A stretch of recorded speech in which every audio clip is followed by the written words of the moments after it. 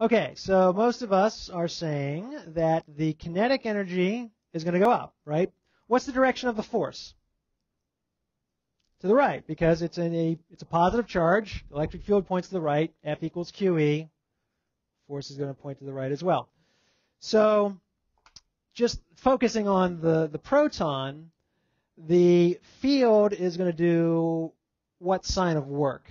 The work is going to be, if I say the work done by the capacitor or done by the electric field due to the capacitor is F dot delta R, and delta R is from A to B, right?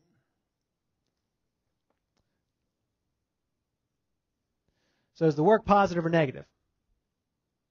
Work is positive, right? It's pushing in the same direction as the displacement, so it's going to speed up.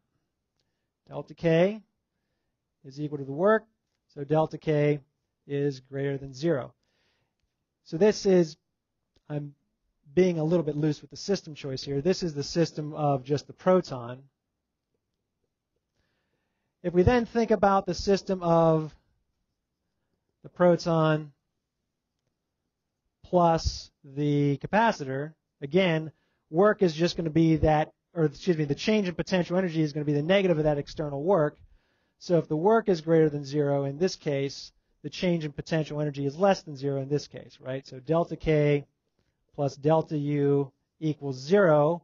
If the kinetic energy increases, the potential energy's got to decrease, okay? So this just looks exactly like which situation we just talked about. The ball, right? Dropping the ball. If you drop the ball, or drop whatever, the marker, and let it fall, the gravitational force is in the same direction as the displacement. Kinetic energy goes up, potential energy goes down, okay? We okay here? Questions?